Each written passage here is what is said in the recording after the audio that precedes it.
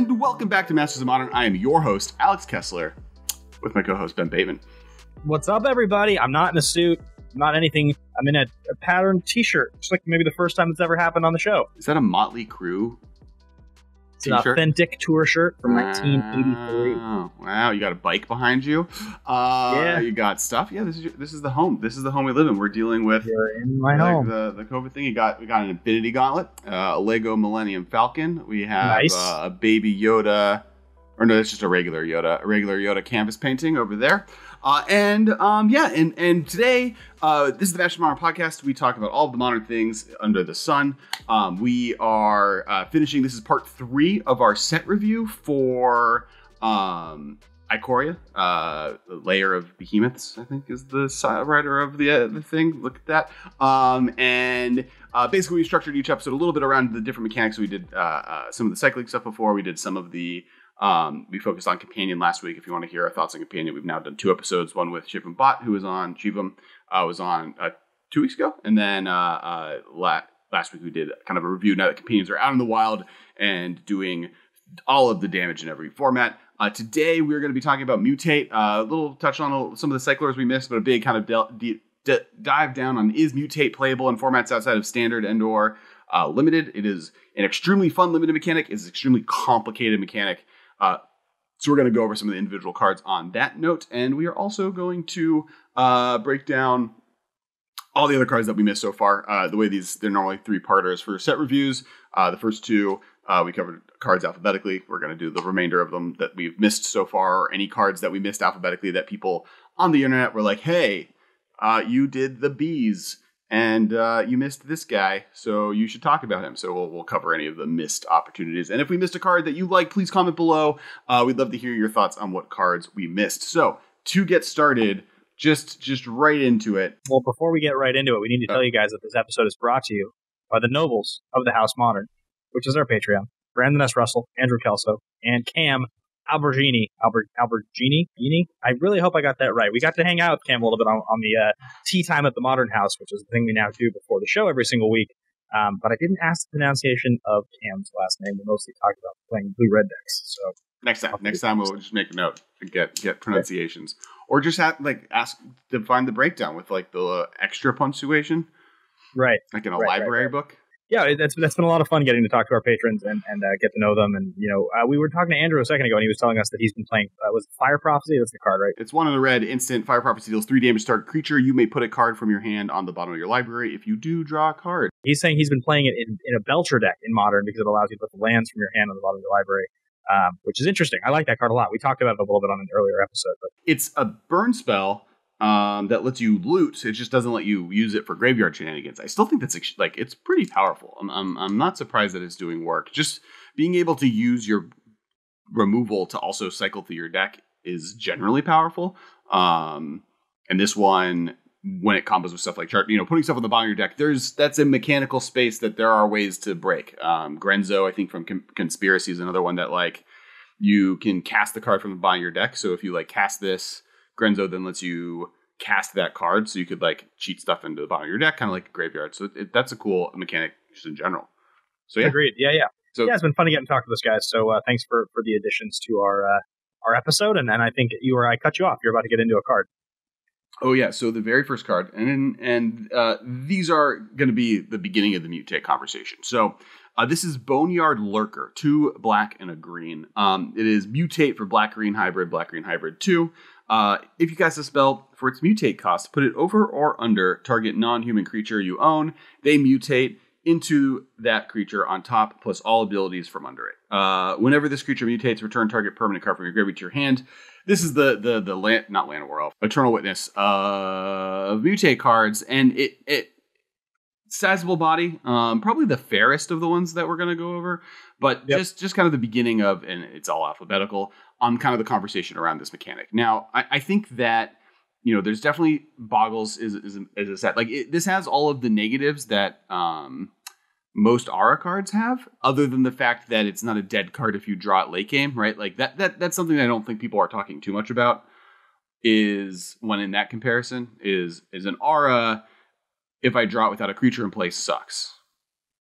right? Well, also, and my understanding of Mutate, because again, I actually, to be honest, guys, have not gotten to play a game of Ikoria yet. It's a different world we're all living in now without physical magic, which is brutal. And I am playing on Moto, but like the things I'm playing on Moto are like Modern Cube and Games of Modern, and so I'm hoping to play with some Ikoria cards in near future. I just don't feel normal about it yet. But anyway, what my point was, my understanding of Mutate is that it is similar to Bestow. It's just you don't get the mutate trigger, right? You try to mutate and they kill the creature in response. The creature casts, but you don't get the mutate.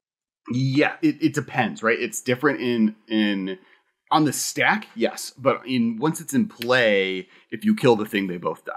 Oh, I see what you're saying. So once it's in play, if you then kill the creature, both creatures die. You don't get them, and with mutate, almost all of the mutate cards, especially any that would ever see constructed play, have riders on them, so you kind of get a card that you cast when you mutate it, right? Like almost all of them have mutate onto this creature, trigger effect that equals about drawing a card or better in some of the cases, and also modify the creature this mutates onto to either become a higher power and toughness or gain all of these keywords or different what have you. I mean, the mutate card that I'm almost there's a few that I'm excited about, but one of them, and it's relevant to this conversation, that I think is actually probably pretty cool and was down on it until I got to play it, is Gemraiser. This is the 3-green beast 4/4 with reach trample. Whenever this creature mutates, destroy target artifact or enchantment an opponent controls, and it's green 1 to mutate it. The ability to just play this as a 4/4 reach trample, which is like not the worst stats on a creature on the planet, and this is your worst case scenario, but to be able to turn any one of your 1 or 2 drops into a 4/4 with reach and trample for 3 mana that then also draws you a card by killing an artifact or an enchantment, I think that's pretty versatile.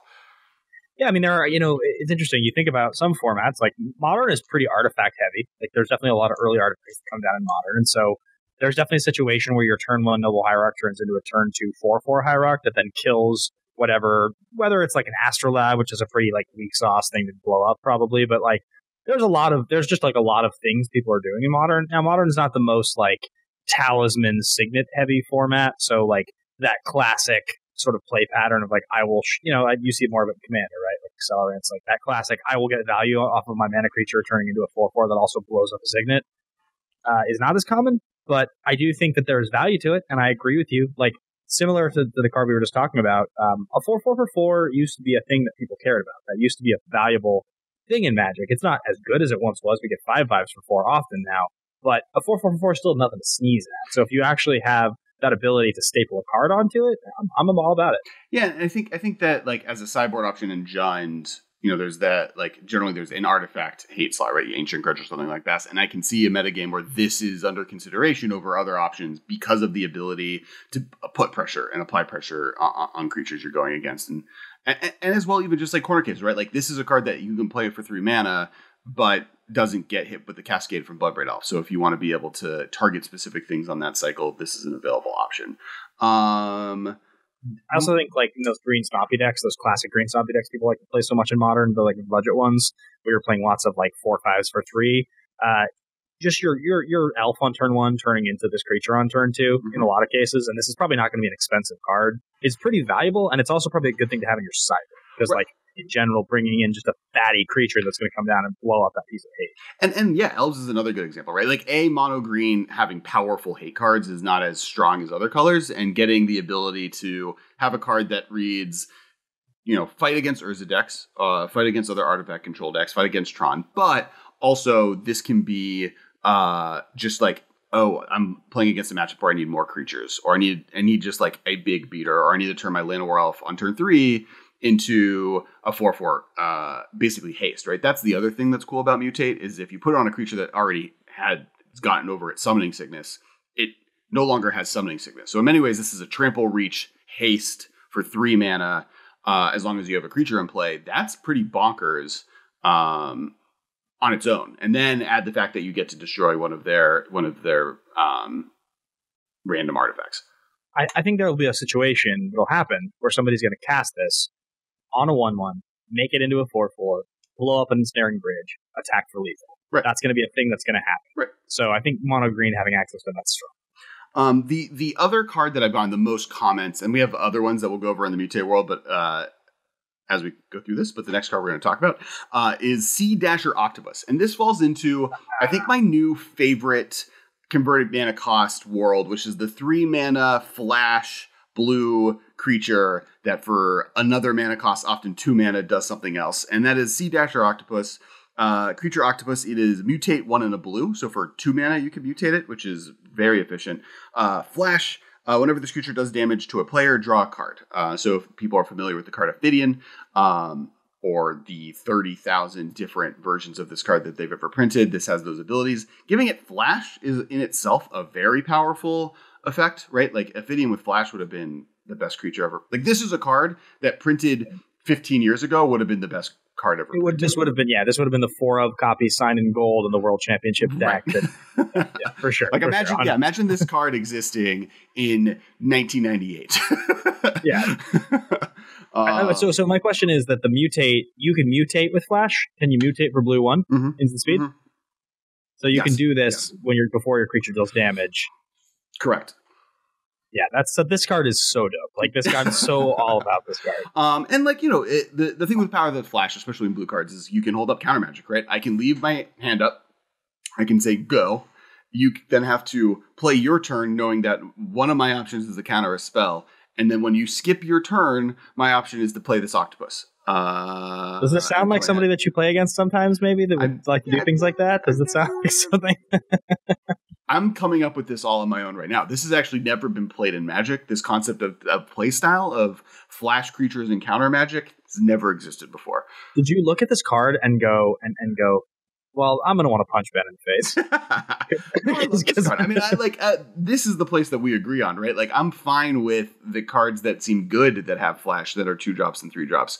You just like playing like the Eldrazi Infiltrator or whatever. Oh no! You're talking about Dimensional Infiltrator. Yeah, I guess that's that card's sick. Eldrazi. Is it sick? Look, there's a reason they won't print more 2/1 flying flash creatures for 2. They're too good.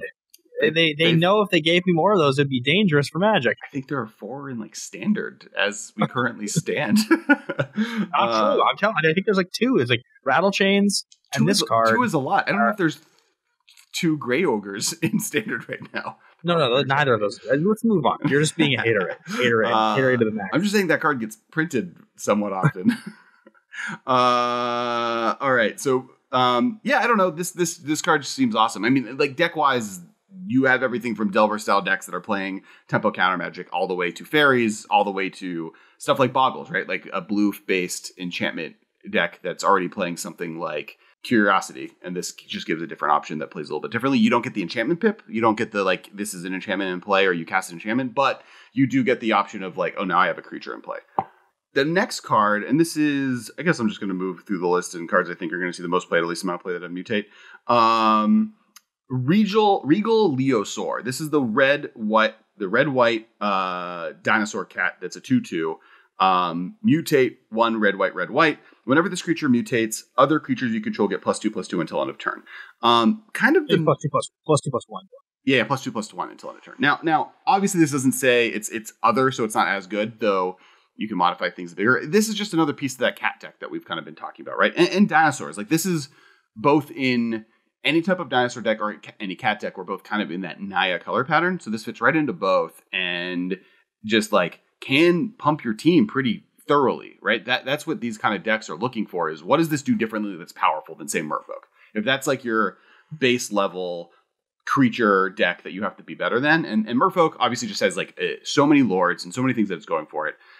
Humans does something different, right? It has more of a hand disruption tempo based game plan between Thalias and Kitesail Freebooter, so you're erasing their hand. What does this card offer differently, or what do cats offer differently than other decks? And between this and Kira, you have a pretty efficient pumping strategy that goes wider than those other decks, right? Like, also you have your +2/+1 cat from Modern Horizons, the 3-drop that's really strong. Whatever that card, you mentioned Naya, so obviously you're to throw in Nikotl. And I think the idea that a deck like a pretty aggressive cat-based deck, does it make you so happy this is a dinosaur cat? Because I feel like it does. That's fine. I'm not a cat person. We need dogs in Magic. Get these hounds out of here. But I like the idea that that deck, which is already going to be pretty aggressive, now has either a bear that's going to just come down on turn 2 and get pumped by all the other lords we're talking about. Because think about that. That's a 2/2 for 2 that with your +2/+1 cat lord on turn 3 is attacking for 4 the next turn. Like it's a strong curve when you figure that the late draw of this card is, I'll just mutate this onto a bigger cat, let that cat keep its power and toughness stats, I'll put this under it, and +2/+1 my whole team. I'd probably win that turn. Right. Like unless they've killed a lot of your things. Like, yeah, if you're able to build any amount of a board presence and you can mutate this, you probably win the game. And your worst case scenario is you just play this on curve, right? As a bear for red and a white, and you're just like, oh, I have a 2/2, it's fine. And then cost is very low, and if you mutate on this with your second one, you give everything +4/+4, right? That's something that I guess we haven't talked about, is mutate stacks very well, and you're gonna have a very specific deck that's on that game plan to want multiple mutators. But just having 4 of one gives you the opportunity in games to draw 2, which I think this is a good example of where that's powerful. You're saying that if you mutate once on Leosaur, so now let's say you've got so if you Leosaur onto a Leosaur, are you saying you get both triggers? Yes. Wow, so you get +4/+2 if you Leosaur a Leosaur. Yes, correct. So if you have a Leosaur in play, or if you mutated Leosaur onto another creature, and then you mutate a second Leosaur onto that creature, you get both triggers. And that's true of all mutate, right? So like if you, any of the mutators, if you mutate on them again, you get both triggers. It's whenever that creature mutates, and mutating is both the action of being mutated onto, as well as being mutating onto something else. That's awesome. That's fantastic. One of the cool things about Mutate is that ability, and some of these cards, like, there could be a dedicated version of a Mutate deck that takes advantage of these triggers. That's what the limited deck does, and that deck's a blast. And if there's enough efficient mutators in this format that take advantage of that, that's a viable option.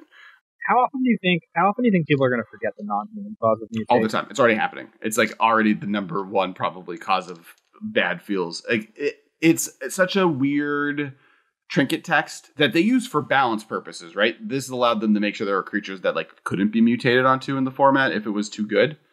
Right. But already people are like, and also like there's a sweet flavor perspective. Yeah. Well, that's why they did it, right? It started like, oh, it doesn't make sense for monsters to be able to mutate onto humans. That's not the story.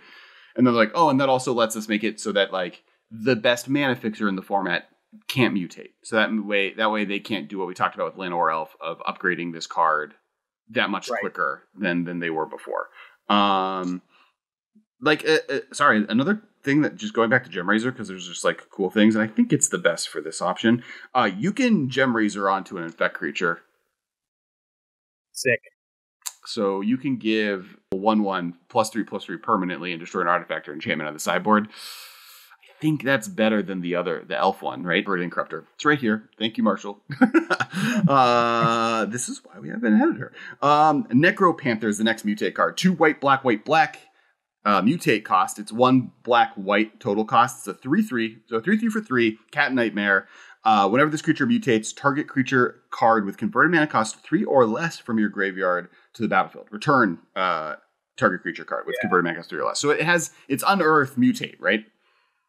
Yeah, I mean, the thing about this, though, is that, it's, like, fine. It's fine. I don't think this card is that good. Okay. I think that it getting back a 3-drop, not a 2-drop, is strong. I think that's a big distinction point for this card. But I do think spending 4 mana to do that is good, but what you're left with is not that good, unless you're playing a dedicated Mutate deck that wants to take advantage of doing this over and over again. Sure, okay. But just, like, it's hard basic cost of, like, I'm going to spend 4 mana to make something a 3/3 maybe, but probably the thing that I'm putting it on is at least a 3/3. So now I'm spending 4 mana to just basically resurrect something and have a body is like not as good as if you think about like Renegade Rallier. That's like what you want to be doing with that kind of thing, right? Rallier or like, because they've printed they've really played down the space the last few years of resurrecting things with CNC, basically 3 or less, depending on the card, whether it's like Ojutai's Command or Issaret Awakener. And you definitely feels like what you need is to be pretty aggressive on curve, unless you have just like obviously the new companion, the white black one for like Luros. Luros, yeah. Unless it's Luros, which obviously like is its own. That's different. Like Luros is just like, yeah, I'll just do this every single turn. That's insane. But I think the Necropent is a little underpowered. I think that's fair. I think if like you're really in the long run, if there are reasons to be trying to make Unearth a thing, right? This is a redundant effect. And definitely in my experience, Claim Fame, there are moments where just not being able to get a 3-drop and only having the ability to get 2 or less like is a negative, and this giving you the ability to have that while also having the worst case backup plan of just having a 3/3 for 3. Like it's the charm mode, right? Like these are in some ways charms where always one of the modes is a boring creature.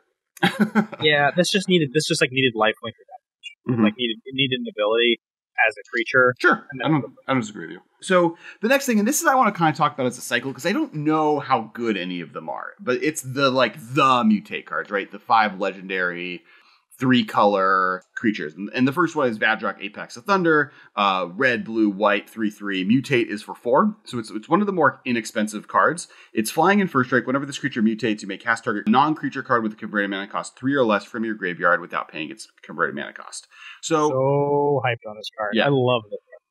Yeah, it's really sweet. I mean, once again, you mentioned like what is the front half, right? And then 3 mana, like what's the Mantis Rider? A Mantis Rider that just has flying in first strike versus haste is on its own pretty decent. And then add the fact that just if you have any other creature, this then lets you cast target non-creature spell for free. So like this onto a creature gets you bolt, and then now it has haste, right? That's kind of doing the Lightning Angel effect. In fact, the back half kind of feels like Lightning Angel. Lightning Angel, yeah. Well, I mean, you also get you can get Bolt, or you can curve out. That's really nice. So you can also get like Ancestral Vision and any of the free cards. Like this is totally a curve topper if you want it to be in those decks. Mm-hmm. You know? Those decks are already in these colors. Your Electro Dominance and your As Foretold and your what's his name? The 2 mana 1/3 Dreadhorde Arcanist. Mm-hmm. You know, like that whole style of deck is again like putting this onto a Dreadhorde Arcanist later in the game that was already going to get that ability to activate, but now your Arcanist is a 3/3 and it flies. So now you're punching in for the bolt they thought they were going to get around, and maybe you're also getting a bolt back, or maybe you're getting back your Ancestral Vision. Like, well, it feels like it slots nicely. And Dreadhorde Arcanist wants to be pumped, right? Like now it can cast 3-drops versus just 1-drops because it's equal to its power. So the fact that you can make it a 3/3, like you can cast that on turn 2, cast this, casting the bolt you played on turn 1 for free, then swing, casting another card for free. Like I agree, this card's really dope. I really like this card. And it's I also sick. love the art. Yep. Everything about it is like really sick. The next card on this cycle is Snapdax, Apex of the Hunter. This is the Mardu one. So 1 red, white, black. Dinosaur Cat Nightmare, 3/5 double strike. 2 black, red, white, white. Something we didn't mention about them, and this is true of all of them. The mutate cost doesn't have to be 3 colors. So that can be played in a purely blue-red deck. It just, then you can't cast the front half. Or it can be played in a purely white-red deck. If it's mutated just for 4, I'd be a little bit more hyped. The fact that it costs 5 mana, which is never going to be cast in Modern, to like give something double strike is pretty medium. It does like for 5 mana give someone double strike and then murder and like double lightning helix or like super lightning helix, right? So that's there's something to be said for that big of a swing. Like we saw what happened with Siege Rhino. Like I know obviously that's directed to a player, not to a creature, but we know that like that swingy nature of those big life chunks does matter. But I think I agree 5. Yep. The next one is Nethroi, Apex of Death. 2 white, black, green for a 5/5 Death Touch lifelink. Whenever this creature mutates, return any number of target creature cards with total power 10 or less from your graveyard to the battlefield. This card is interesting to me because on the front end, a Death Touch lifelink for 5 in these colors does fulfill a role that generally does see some amount of play, right? That Modern has seen what's the 5/5? The Obsidat has seen play in Modern. Siege Rhino has seen play in Modern. Thragtusk has seen play in Modern. And this can fulfill that slot, right? It's a big 5-drop that does a lot of damage that gains you life. But if you're able to do the mutate side, which does cost 7, so that is a lot, you win the game out of Malera-based decks. Total power 10 or less from your graveyard to the battlefield. So there's a couple things to that, right? The first one is that a lot of the finishers that like elf decks and big green decks have ramped into have power 10 or less, right? So like Crater Hoof's only at 5/5, isn't it? Yeah, you can get credit with it. I mean, it's more you can get. It's not one thing, right? It's a total. That's what I'm saying. So I think you could get Craterhoof plus like 4 elves, 4 other elves. Yeah, and it comes back as wins. I think like that's one thing that's interesting to point out, Alex. And we talked about this a little bit last week. We've been talking about this, but green obviously has been pushed, and I feel like next week's episode should probably just be why green is the best color in Magic. I think that's just a conversation that probably just needs to happen at some point soon, because it feels like now when we talk about big green, like expensive things, I can't even like turn my nose up at them in the same way that I once did with Conscience, because it's like they're so much better than the things I like doing. It's so hard for me to win. When I think about the strategies that are popular in Standard that keep getting pushed, it's like, yeah, we're all just going to play like these things that let us hit lots of land drops and then cast gigantic value things for like 8 mana and do it like 7 times in the game. And they're these huge, grindy, mythic rare driven. I never would have expected to see that many Cavaliers play at Standard. Like, those did not seem like they were that good to me. They seemed fine, I guess. But like, there was like, and to me, that seems to be the direction Magic is going. And green is so where that is. So I look at this cost of 7 to mutate. I'm not saying that it's the first thing I think of doing, but getting to 7 mana nowadays doesn't seem that impossible. Also, like it's not always 7 mana, right? That the problem with 7 mana spells are that you'll never cast them most games, right? Or the chances you can't reliably cast that. The difference with this is a 5-drop, right? You have a 5 mana lifelink death touch 5-drop that'll kill anything that it fights with and then gains you life if you need it. Or you cast it and you win the game. You get Malira combo from your graveyard. You get Archangel of Thune from your graveyard with Spike Feeder. You get, like, the amount of different cards you can get with this is pretty long that just win you the game. And the front end of the option is just a medium 5/5 sideboard card. But, like, the back end as a 1-of in your deck as a top, and then if you draw it, worst case scenario, you can cast it, is pretty good. Brakos, Apex of Forever, 2 green, blue, 6/6. Nightmare Beast Elemental. Mutate green 2 blue black green. Trample. You may cast Brakos Apex Forever from your graveyard using its mutate ability. So this one's interesting because it's the dredge effect, right? Like you mutating, I think, does cast as a card. So like having this in a deck that's like trying to get Vengevines back or anything that you want to be able to cast a creature from your graveyard is a benefit. It does also just let you, like, as a 1-of in dredge, let you turn one of your random cards for 5 mana into a 6/6 trample. Haste, ostensibly. Thoughts? I think card's pretty powerful. I mean, I like the stats. I like a 6/6. I like a 6/6 trample for 5 to begin with. It's a good enough card, right? And I especially like that if you dump this in your graveyard as a 1-of, like it.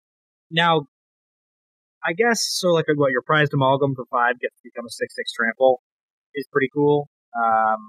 But I also think you don't like lose very much by playing. I guess I think about a dredge deck. I think about any deck like that. Like, do they really want to draw this ever? Yeah, and I feel like that's. I don't think this is as good in dredge as something that like is self-milling accidentally, or self-milling not accidentally, but more from a value perspective versus a combo perspective.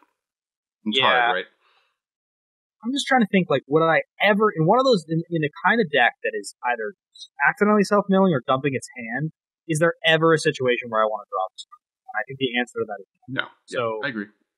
I think this is cooler. It's just not. It's not on the top end of playable cards. Of these, I still think the Jeskai one is the best. I think we're going in reverse order of quality, probably. Maybe this one's better than the one we just talked about. Aluna, Apex of Wishes, 2 green, blue, red. Mutate, 3 red, green hybrid, blue, blue. Flying Trample. Whenever this creature mutates, exile cards from the top of your library until you exile a non-land permanent card. Put that card on the battlefield or into your hand. One thing's for sure about this card. This in foil is going to look so sick. It's such a cool looking card. I would say the art on all of these is kind of next level. Yeah. Even Brakos, like really, really cool. Yeah, I'm into all of these.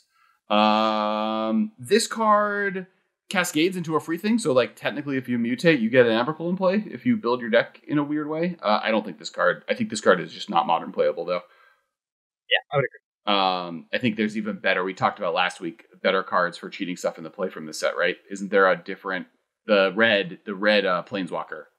Okay. And even him, we were like, meh. All right, so the last thing to talk about is there a dedicated mutate deck? And this comes with Zagoth Mamba, which is the 1 black Nightmare Snake 1/1. Whenever this creature mutates, it gives a creature an opponent controls -2/-2 until end of turn. And the other mutate, what's it called? Helper. Polywog Symbiote, 1 blue frog. Each creature spell you cast costs 1 less to cast if it has mutate. Whenever you cast a creature spell, if it has mutate, draw a card, then discard a card. Interesting thing about the cost reduction on this card is it's not if the card has... It doesn't make mutate cost 1 less. It makes creatures with mutate cost 1 less. So it's a little bit better than when I first read it. I don't know if they're... We talked about, like, chaining mutate cards is very powerful. I've now done this before, like, in Standard, in Commander, or Brawl. We don't have real cards. They don't exist yet. And in Limited, that's a very powerful engine. I don't know if there's the right power level in Modern, though the combo of, like, Poliwag, this, Gem Razor, and the Octopus is a combo of cards that are all playable, right? And then a medium 2-drop or 1-drop. And the Polywog Symbiote, lose. It makes the mutate cost and the creature. So, like, if you mutate costs 1 less, but if you just cast the creature, you also cost 1 less? Correct. Either way. All the creatures we've talked about cost 1 less, which is one of the problems we've had with all of them, is that they all are kind of expensive. Yeah, I mean, Polywog, but, like, so something really interesting about that is, like, I've always thought about those cost reducer creatures. I've always been a fan of those, right? Mm-hmm. So, like, Goblin Electromancer is a great example for all, like, these are the ones I've always paid attention to. The difference between playing, like, that and a Rampant Growth, you know, or, like, a Llanowar Elf, it's different, certainly, because you can get more cheap spells and you can chain them together, like you're saying, but it's also really hard when the thing you're accelerating with comes down on turn 2 and doesn't do anything, because now you have to untap, and the big thing you're doing happens on turn 3, and it's not like we have a bunch of mutators that otherwise would cost 2, now it can cost 1, and they're going to be amazing. Like, most of the good mutate things, the mutate cost is at least 3, if not 4, 5. So probably what's happening is you're getting, like, a 4-drop mutate. And, like, that, you know, that's fine, but that's not breaking. Right. I realize, actually, we have missed one mutate card as the final one to talk about, and then we can move on. I think this is actually really good, is Parcel Beast. This is 2 green-blue elemental beast. Its mutate is blue-green. It's a 2/4. You may pay 1 mana and tap it. Look at the top card of your library. If it's a land card, you may put it onto the battlefield. If you don't put the card onto the battlefield, you put it into your hand. So it is Coiling Oracle. Coiling Oracle. Taps for Coiling Oracle, and it also taps at instant speed. I was expecting the end of that to say activate this ability only anytime you can activate a sorcery. But yeah, so like on turn 3, you can have a creature in play, do this, use the ability, getting an extra land into play, and you end up with a 2/4. And it's, 2 mana for a 2/4 is really on curve, or powerful in general. Now it's 2 mana for a 2/4 that you get rid of the other creature you have. But I do think I've seen people throw kind of like different, like, now there's so many different effects that are like Uro, like this, like what's the other one, the spell based one, blue green, draw a card, play land at instant speed. Growth Spiral? Growth Spiral. Like, there's so many different cool ways of doing this that you can make a deck that just turns through the top of your deck so quickly and ramps so quickly in a pretty powerful way. You play the 1 mana 0/3 that lets you put a land from your hand into play. Yes. Arbol Glazer. Arbol Glazer. 1 mana Arbol Glazer. Then you can play this on Arbol Glazer using the extra land you put into play with it to use this ability to get another land. So on turn 1, 2, on turn 3, you would have 5 lands in play. Okay. If you don't whiff on the or you drew an extra card, right? Like either one, and you have a 2/4 with haste if you want to attack. Seems sweet enough. That is it for Mutate. So I think Mutate has a chance to see play in Modern. I thought going into this, and that's kind of why we saved it to the last episode, I was like very off of it. I think some of them are very bad, but I think that between the Octopus, the Artifact Enchantment Destruction guy, the Parcel Beast, and the Jeskai legendary creature, I think those 4 all have like real potential to see play. And then there's a step below that of a few cards that like would be cute, like the cat, right? The Cat Lord. And maybe those are my 5. If I had to pick a top 5 Mutate cards, those are the top 5 off the top of my head. Yeah. Disagree on any of them? I think so. I like Mutate. I think it's cool. I like it better than I like Bestow. It feels like it has a lot more going for it in terms of just like, it feels similar, but it also feels like more exciting. Mutate and like Bestow was built in a way that made it so there was 0 card advantage or disadvantage, right? Like if they blew up your thing, you got a creature. If they didn't blow up a thing, you got the pump. There was no moment that they could, even if they killed your creature while the thing was bestowed, you then got the bestow creature, right? So it was always just like that's where the advantage was built in. But because of that, they're just like weird pump spell. They're weird auras that became creatures at some point. Here, all of the value is built into that mutate trigger. And so they all have a cool effect that draws you a card basically when they come into play. Yeah. Which means there's more variety of what the benefit is, which means there's a higher potential of one of these cards seeing play than a bestow card. All right, so now we're going to talk about non-mutate cards. So the first one, and this was also brought up by the nobles of House Modern, Cheval Bane of Monsters. This is black-green. Legendary creature, human rogue, death touch. At the beginning of your upkeep, if your opponent controls no permanents with bounty counters on them, put a bounty counter on target creature or planeswalker an opponent controls. Whenever a permanent an opponent controls with a bounty counter on it dies, gain 3 life and draw a card. It is a 1/3 for green and black. This is a card advantage engine, right? Like this gives the ability to Jund to just keep killing your opponent's stuff and drawing cards off of that stuff. So your removal spells now all draw you a card. It is a 1/3 with Death Touch that also is like relevant, right? Like it just is a very defensive creature. What are your thoughts? Yeah, so I think at this point it seems like they're being somewhat careful with the design of these like 2 mana Golgari creatures. Like, it feels like they don't want to just keep pushing that direction over and over again. It's fine. I like the flavor of the bounty. I like that's cool because we had bounty counters before in Standard. It's going to be interesting for this to curve into the Abzan Vindicate. I think the fact that this is a little bit defensive and can start killing creatures is something that's legitimate. I mean, Jund is the deck that would play this in Modern, right? It's a value engine. I don't think it's better than Bob. I don't think it's better than Ren and 6. So I think that this is worse than those. Now, those decks, because of Luros, have moved away from 3-drops. And maybe they want another 2-drop card advantage engine now that they don't have Bloodbraid Elf and Liliana the Veil. But even that being said, I think that this is just weaker than other options, including just 4 Luros.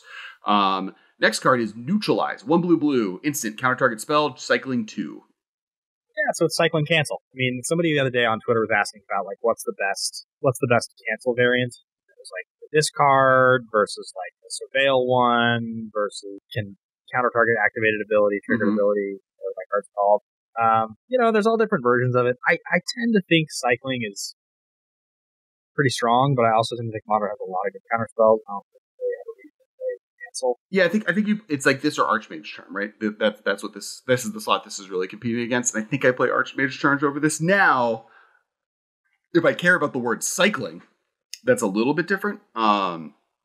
Because this allows me to have a counterspell that then triggers my Astral Drifts or Astral Slides or whatever I want to trigger. So that's a different conversation, and there are enough cyclers in this set that were added or even reasons to cycle that has a benefit. But I agree. The next card, and this card's dope, is Riel the Everwise. 1 blue-red, legendary creature, human wizard, 0/3. Riel the Everwise gets +1/+0 for each instant and sorcery card in your graveyard. So not really a 0/3. Whenever you discard 1 or more cards for the first time each turn, draw that many cards. So ostensibly, whenever you discard a card, as long you just can't keep going through cards and looting, but the first time you do it, you draw that many cards. So that means if you Wheel of Fortune-esque effects, you draw 14 cards. If you do any effect like Cathartic Reunion, you would draw 6 cards or 5 cards. You draw 5 cards. So the world is very happy that Faithless Looting is no longer a card. Yes, this with Faithless Looting would have been an insane card. This on turn 3, even if Faithless Looting on turn 1, just to get spells in your graveyard, and then then on turn 4, playing Faithless Looting and drawing 2 cards, discarding 2 cards, drawing 2 cards is very powerful. Yeah, I mean, I think you mentioned the Octopus, all the Ophidian effects. There's also a lot of those looter effects, and like I would play this card alongside like a looter Okor kind of a situation. Like there's a lot of those that are just incidentally pretty good. Right. Draw this card. I mean, Jace, Little Jace. Little Jace is really good with Riel. There's just like a bunch of reasons to discard cards. Like even like imagine this in play with Liliana the Veil. Totally, that seems crazy. Okay, we both discard. I'll draw. And she's a pretty legitimate threat. 3 mana for like what could be a 7/3 on turn 4 is like very good. Like I can make her very like. There's a reason that we were all playing that Drake for a hot second in Blue-Red Phoenix decks, and this does a lot of what Blue-Red Phoenix wants. That's another card to really talk about with it, right? Like Phoenix loves this card because it lets you cycle all those ways to get Phoenixes into your graveyard, and then this is the other threat, right? Phoenix, Thing in the Ice, and Riel together makes a pretty decent combo of both engine cards and threats. She's also the Augur from the Dark Crystal. Oh yeah, okay, I see that. Right. She has the Earth thing behind her, the like geoscopes. And she's got like the same kind of outfit and horns. She's a human, which I feel like has more to do with power level than anything else from this set. Also, she's a human wizard, which is not irrelevant creature types on either end. She like combines a lot of different things that have been good on other creatures. My only concern with Riel is like a lot of those 3 mana draw card type engine cards. They really struggle to get off the ground. Something about it costing 3 and not 2 is just very challenging. Like Jory and Ruin Diver is like a good example of a card where it's like that should have been sweet. It's a 2/3, and to trigger it is hard, right? Like you have to draw 2 cards a turn. You cast 2 cards a turn, versus discarding cards as a cost is eliminated, and this is a huge threat, right? Like the reason those cards are normally bad is because it's like 3 mana for a 2/2 that maybe draws you a card a turn. This is 3 mana for a very large 3 that definitely draws you a card as long as you have it in your deck. It's definitely pushed. Well, the fact that it like acts as a combo piece, kind of, and as well as functions in the world of just a good threat, that's what you want in a card. It does 2 things that you want. That's a card I'm looking for.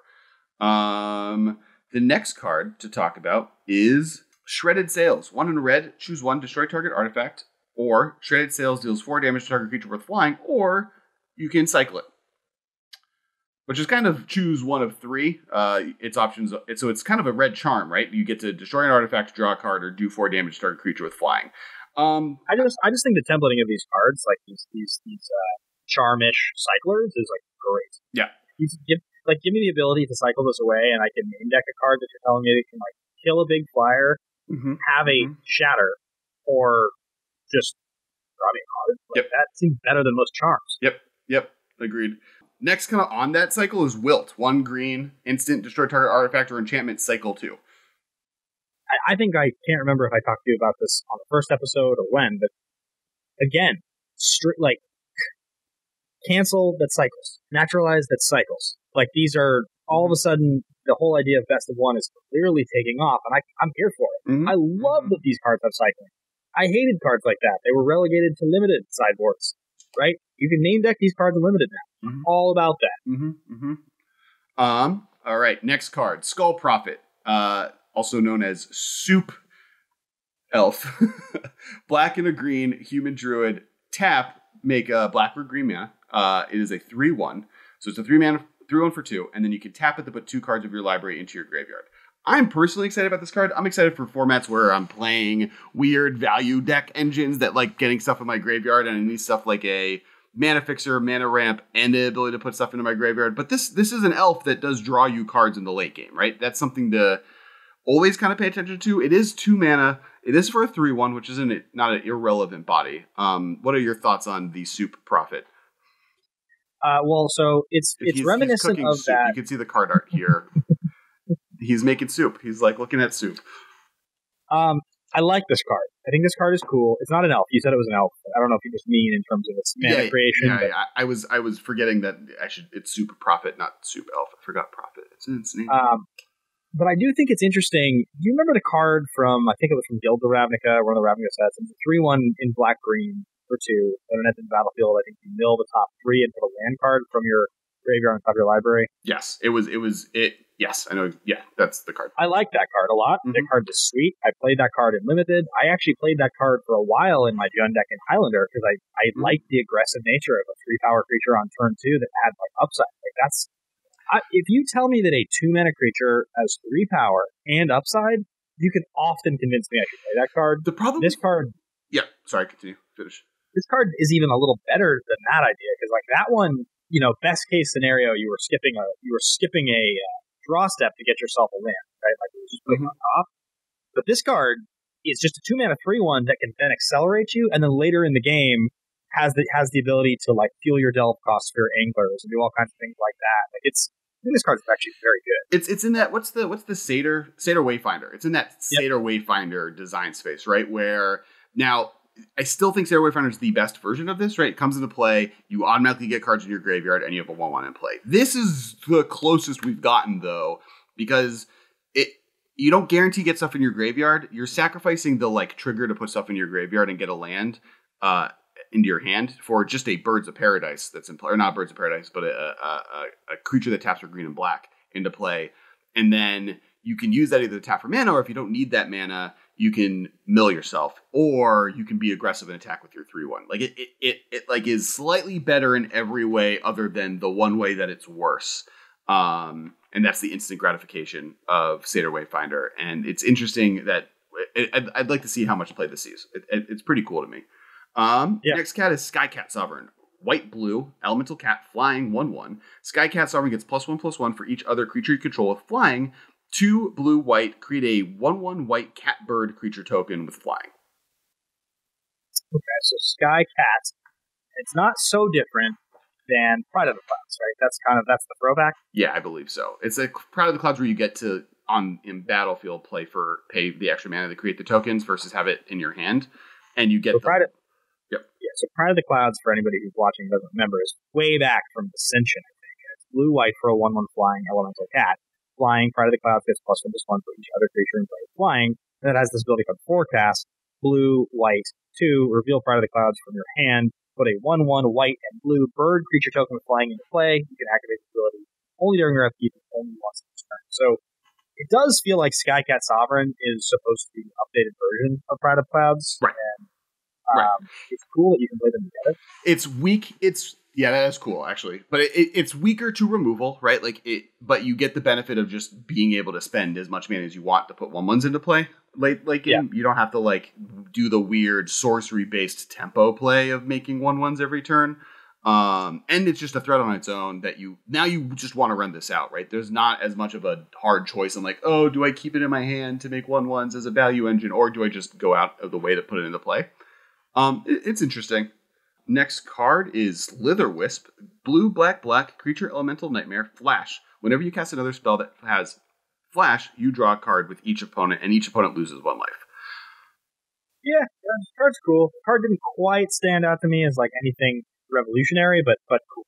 I don't so the place I see it is the fairies into our flash decks, right? Fairies has always been very close to playable. The tribal components of fairies are just fine. It's more of the playing with a bunch of good flash spells that are powerful that then let me keep my mana open for all the counter magic stuff we talked about earlier in this episode. And this lets you do that, right? You can just hold this up and then just make sure you have Snapcaster Mage. Snapcaster Mage after this is an insane play. If I bolt, hold my mana up, play this on turn their turn 4 or their turn 3 at the end of their turn, then on my next turn just am able to Snapcaster Bolt, draw a card. That's pretty nutso. I don't know. I didn't like this card at first either, but then I read it more. So I understand the things that are cool. What I like about this card is that this is the same thing we were talking about, the 2/3 curve. So the 3 into 4 curve on this card, if your land drops, is strong because you flash it out on turn 3. If they don't kill it, now probably you have open your ability to have, like you said, Mana Leak on turn 2 or Remand It or whatever, and then Snapcaster, flash that spell back on turn 4 to get your card, to counter the spell, whatever. The thing I don't like about it, though, is that a lot of those decks, and we're seeing it more and more now, I guess they're pushing flash creatures, which is cool, but a lot of those decks are employing powerful spells in Modern. They're not just playing a bunch of flash creatures. And it's tough that this card doesn't have evasion, because a 3-mana 3/2 is okay, but it's going to get blocked and killed by a lot of things. But it's better. It's better when your entire deck is instant speed, right? It's better when I never let my opponent have a creature in play to block this. Yeah, but a lot of the way that you're not letting them have a creature in play to block this is by playing spells, not flash creatures. It's there are a certain number of good flash creatures, Snapcaster Mage being the best one. You have like Brazen Borrower, and you have like Meatclick. Like this plays really well with Borrower. Like that's like where this card is at its best, I think, because your ability to spend the 2 mana to bounce the blocker, but then also have a flash creature stapled onto it that's going to get you value that's like where this works. Mm-hmm. But Borrower is a very unique card in the sense that you have a spell and a flash creature on the same card. Well, but you can play Borrower, you can play the Octopus, you can play this, you can play the Cycler that counters spells, you can play Vendilion Click, you can play Snapcaster Mage, and then you just play removal spells. And Spellstutter Sprite. And Spellstutter Sprite. Like, that's a lot of good cards. Sprite's the card that, like, I'm trying to decide if this card gets pushed over the edge for me, and Sprite's the card that makes that decision. Because it's like, all the rest of the cards you mentioned, none of those function as just a hard counterspell for cheap. But in Modern, there's enough times where Spellstutter Sprite's going to just, like, counter Path, counter Bolt, counter Fatal Push, counter Thoughtseize. Well, but like, how many cards do you have to draw off this card to make it worth it, right? You're still getting a flash 3/2 threat that they have to deal with, but then from that point on, every other one of these cards draws you a card. That's fair. Like you could, like, if you like just played with 4 flash creatures, 4 of them, like, so there's 12 in your deck, and the rest is spells. The rest is our mana leaks and lightning bolts and path and paths or whatever you need, Remands. I feel like that gets pretty far. Plus, you can play stuff like Venser, right? You can play. There are creatures that counter spells that have flash. If you play this in like a Sultai list, you could play even just hard counter spells like the 3/2 Frilled Mystic. It's also really sick with Spell Queller. Queller is the card. That's the other card that I'm like. You play this in an Esper list. I love the idea of Spell Queller coming down, drawing me a card, and making me lose a life. Like, come on, That's so good. And the cool thing about this card is that this type of effect normally has the problem that it doesn't have flash, right? Like the Grim Prophet or Grim whatever, that like whenever a creature dies, draw a card that you control. Like, it's a 3 mana sorcery creature that's a 3/2. This has flash though, and the ability to just only play this when convenient. Like, you never have to play this card. You could just not play it and counter their spells or pretend you had counter magic and like skip a turn to next level them. I think it's powerful. Next card is the Ozolith, 1 mana. Just 1 mana. It's a legendary artifact. Whenever a creature you control leaves the battlefield, if it had a counter on it, put those counters on the Ozolith. At the beginning of combat on your turn, if the Ozolith has counters on it, you may move all counters from Ozolith onto target creature. This card is dope. This card's dope for a lot of reasons. I still haven't seen the actual answer to how this works with modular. I had 2 different judges of the same level tell me conflicting answers. So I would, and this was before the full set was released, so there might be an FOQ out that explained this. So comments, I would love to know. If I have Ravager and I have a Ornithopter in play, and I sack Ravager to put the 2+1/+1 counters onto that Ornithopter, does Ozolith also get 2+1/+1 counters? Hi, everyone. Producer Marshall here. I just wanted to pop in with the fact that we have the answer to the Ozolith question, and it's the best possible version. Basically, the Ozolith and Modular's reminder texts are shorthand. What they actually mean for both modular cards and for the Ozolith is when a creature with counters on it dies, you then get to put an equivalent number of counters onto the Ozolith. Or with modular creatures, when a creature with modular dies, you get to put an equal number of +1/+1 counters as it had on itself on an artifact creature. Therefore, if you have the Ozolith in play and a modular creature dies, you get both the modular trigger and you put an equivalent number of counters on the Ozolith. Yeah, no, but this card's cool. Like, it does a lot of really cool things. It does stuff that, like, aren't, like, I think this reinvigorates my Hardened Scales, like, activities a lot. The fact that this is an artifact that could be sacked to Ravager helps. The fact that these counters get doubled when they put on creatures, there's a lot of cool things you could do there. There's also, like, weird counters that you can gain advantage of that aren't +1/+1. All the new stuff, like the flying counters, that's why this card exists, right? And this says because you can, like, put trample counters on different creatures. If I'm wrong, but like Dusk Urchins, you draw cards, pull the number of counters on them. Is that right? 1 black, 2, whenever. Dusk Urchin attacks or blocks, put a -1/-1 counter on. Whenever Dusk Urchin is put into a graveyard from play, draw a card for each. So that's kind of dope because like so now it goes into graveyard and you draw 3 cards and then they all go onto the Ozolith and then you kill something next turn with those counters. Yeah, you can move -1/-1 counters onto their creatures from creatures you control. That's kind of fun. Well, but there's a card that, like, the negative effect of this card is it comes into play with negative counters, right? And then you can, like, this in play, and Kitchen Finks dying the second time, you can move that -1/-1 counter onto one of their creatures. You just like gain a little bit of value. All right, next card, Titanoth Rex. And this also goes with Space Godzilla. I don't know if you're familiar with Space Godzilla. But they are the two big cyclers, 7 green. It's an 11/11 dinosaur beast trample. Cycling 1 green. Whenever you cycle Titanoth Rex, put a trample counter on target creature you control. More importantly, this is just an 11/11 for any type of reanimator situation that then can be a threat that you put into play and has trample as an 11/11. Titanoth Rex. I mean, every time they print a giant thing that you can cycle away in Living Index, it's significant. Like an 11/11 creature that cycles for 2, you're not alone. Not alone, if you're just living in them turn 3 might be enough. Speaking of which, did we talk about Yadaro? I don't think we did.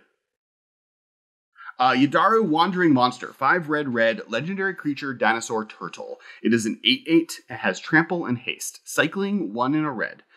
When you cycle Yadaro Wandering Monster, shuffle it into your library from your graveyard. If you've cycled a card named Yadaro Wandering Monster 4 or more times this game, put it onto the battlefield from your graveyard instead. Do this before you draw, just for clarification. This card's nuts. I mean, like, A is a card draw advantage in red. Like, you can just keep cycling it, right? And it's, you just always want to cycle it. You never want to cast it. But then the 4th time you draw this card, you get a trample haste 8/8. This is already seeing a ton of play in standard mono red. I believe it's seeing play in Pioneer already. And I think this is definitely a card that could see play in Modern. Yeah, I think so too, man. I think there's also cool stuff because it's legendary. Where I mean, you could certainly build the deck to just be playing like creature tutors, right? Like, and I think spending your delirium creature tutor to just like search the sky up, so you have a higher likelihood of just hitting them, is fine.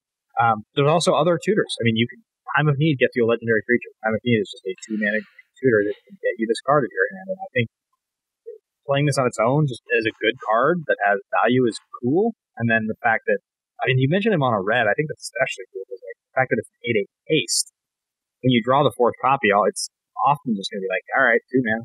Like in Scred, this card like is like a draw engine that you need, right? It cycles through your deck, so you keep getting cards you want. It keeps going back in your deck, so you can get the additional ones to eventually win with it, right? Like you talk about tutoring. I don't know if you need the tutor. This card draws you into the next one, and those decks also have different ways from Koth to Chandra that getting the 7 mana is not that hard, and you just cast it to trample haste 8/8. That's totally good on its own. I'm excited by this card. Okay, so this is the last card we're going to talk about until we get a bunch of comments of cards that we didn't talk about, and we would love to see those comments. So please tell us, because next week we might do an addendum or maybe a hot take that is a quick go-through of cards we haven't talked about. But Whirlwind of Thought, 1 blue, red, white enchantment. Whenever you cast a non-creature spell, draw a card. I think that the biggest issue with this card is it's expensive. Like 4 mana and 3 colors is a little bit hard to get into play, but once this is in play, you win. So, yeah. The issue with this card is that Jeskai Ascendancy does this kind of better for 3. Really, like it's not quite the same thing, obviously, because you're looting. This card kind of does the same thing. It's just it costs 1 more, and it doesn't have the extra things that makes Jeskai Ascendancy like a combo card. Mm-hmm. But this also is just like 4 mana, draw a million cards. Like, you don't have the discard, so like you don't have to like chain the way that Jeskai Ascendancy does. This card, though, also allows Jeskai Ascendancy to have like its 5th one, right? Like, worst case scenario, you have this one and you don't have the ability to untap stuff, but you like draw 4 cards every turn. Yeah, I think it's interesting. I agree. I think Jeskai Ascendancy is better. Oh, I did miss a card. Oh, I know what the last card is. Sorry, people of the world, that we keep saying there's a last card. This card is better than I thought it was going to be, and I'm interested to talk about it and hear your opinions. This is Whisper Squad. Oh, dude, I love this card. Are you kidding? I guess I didn't realize we hadn't talked about this. Yeah, it's 1 black for a 1/1. Search your library for you. Then comes into play. It's a human soldier. 1 black, 1/1. You may pay 1 and a black. Search your library for a card named Whisper Squad. Put it onto the battlefield tapped. Then shuffle your library. It does not tap to do this. So on turn 1. Play Whisper Squad. On turn 2, you find another Whisper Squad. Comes into play tapped. On turn 3, you attack with those, and you find a 3rd one. Or you can wait till turn 4 and get 2 of them into play, getting all onto your deck. It's kind of like Squadron Hawks. It's like Squadron Hawk that cost 1 mana for the first one. and is like a little bit more susceptible to removal. But it and doesn't play with like Jace the Mind Sculptor the way that Squadron Hawk does, right? It doesn't draw you cards, it puts them into play. This card's sweet though. There's definitely going to be there's going to be like a version of this card where you are playing abilities that allow you to reshuffle your graveyard or put cards from the graveyard back into your library often, and you have an infinite ability for 2 mana to just like have a creature on the battlefield.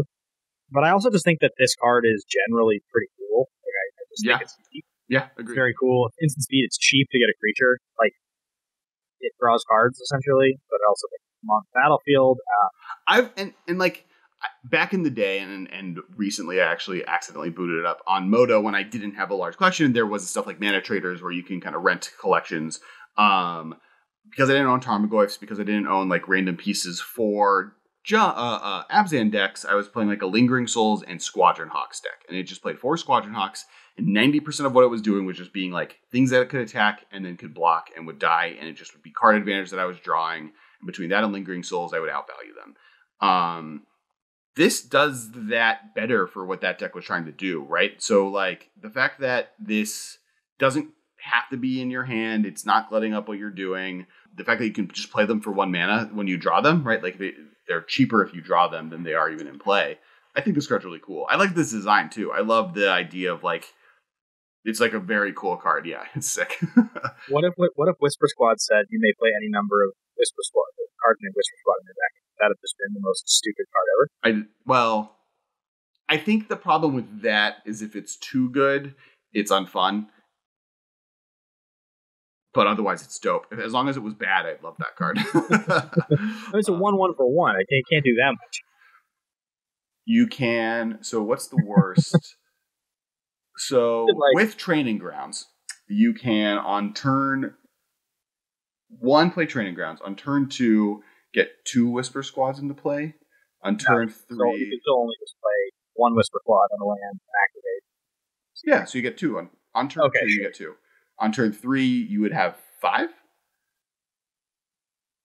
On turn...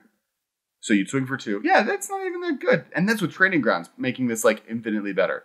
There's probably, like, a lot of cool stuff that could do that we aren't thinking about, but I did think about it. If the wording on that had existed, I think it would have made this card legendary. It already feels really cool. Yeah. I feel like it would have pushed it into, like, legend status. You could play any number of Whisper Squads. Yeah, I got the Whisper Squad deck. I think that you would sack...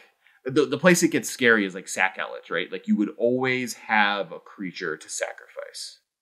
Yeah. But that's not that much better than Breeding Summoning Skeleton. No, I mean they're 1/1s for 1.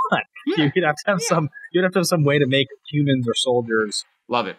Let's play in this card. Let's do it. Let's just break the rules. Rule 0 in Modern, everybody. All right. That is it for today's episode. Thank you so much for listening, everyone. Thank you so much for our patrons for making this episode happen. Make sure to check our Patreon out. There's a bunch of new stuff, including the Noble House, where before every episode we do like almost like a meetup where we all jump on Discord and get to hang out. Plus, they get exclusive access to the Noble House on the Discord channel. That's just only Nobles are available.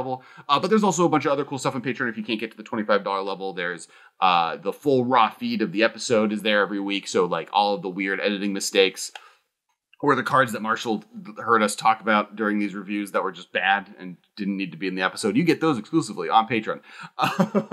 You also get to see just a bunch of other cool stuff. Make sure to check it out. You should follow us on all social media. I'm at Kess Wiley everywhere. You guys can find me at you guys can find me at Ben Vapor Media everywhere. The other thing I was going to throw out there, you guys have already subscribed, I'm sure. Please do if you're not. I just launched this new thing. It just launched. It's called Nerds in Suits. It's a company I've wanted to launch for a very long time. It's a YouTube channel and a podcast feed. Currently launches with 2 shows, one-on-one interviews called A Great Conversation. The other show is called Songs from the Scene. I'm basically spending 5 minutes talking to you guys about the greatest songs and the greatest scenes ever, and then I'm performing them on my guitar. Covered. So the first one is up now. It's Time After Time. Cyndi Lauper from Romeo and Michelle's High School Reunion. I had a lot of fun doing it. So go check out youtube.com/nerdsinsuits and subscribe. It would mean everything to me. I'm really trying to build that. Yep, and make sure to follow on Twitch. So I'm at twitch.tv/Kess Wiley. I do Twitch streams from Magic to Arena to Final Fantasy 9 to other really fun things, and it's always a blast. I might try some Valorant. I got access to the beta, which is the new Riot Games first-person shooter. And thank you guys so much. We'll talk to you guys next week. This has been a production of Time Traveler Media, sending podcasts into the future.